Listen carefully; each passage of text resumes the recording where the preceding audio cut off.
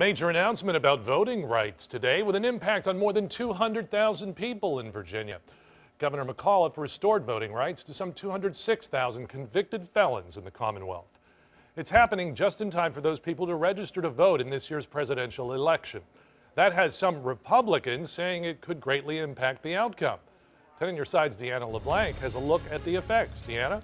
Chris, the implications of this executive order are far-reaching. Obviously, in a swing state, an additional 200,000 potential voters is huge. That has Republicans reacting strongly tonight. But politics aside, this action is personal for people like Jennifer, who works with us here at WAVY. She's served her time, and she says she simply wants the right to vote.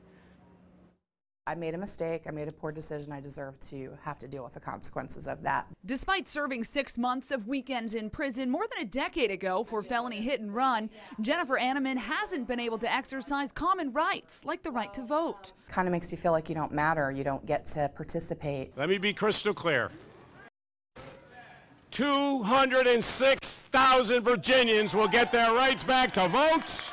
Today's sweeping executive actions by Governor McAuliffe grants convicted felons that right to vote, to participate in a jury, and to hold political office. We will ensure that every Virginian with the freedom to live in our communities also has the right and the responsibility to participate in our democratic process. McAuliffe says outdated laws take aim at the state's African-American population. He says 1 in 5 African-Americans have lost the right to vote. Virginia will no longer build barriers to the ballot box. We will break them down. For Anneman, the move is not political. It simply means getting married in 9 days, feeling like a whole person. For a long time, it's been something in the back. And because it's back here, people judge you up here for it. So it was a mistake, and I'm just so ready to move on with my life. And like we told you at 5, Republicans say the move is purely political, aimed at beefing up voting numbers in the Commonwealth. Again, likely to be a swing state. We have those statements on WAVY.com. In the newsroom, I'm Deanna LeBlanc. 10 on your side.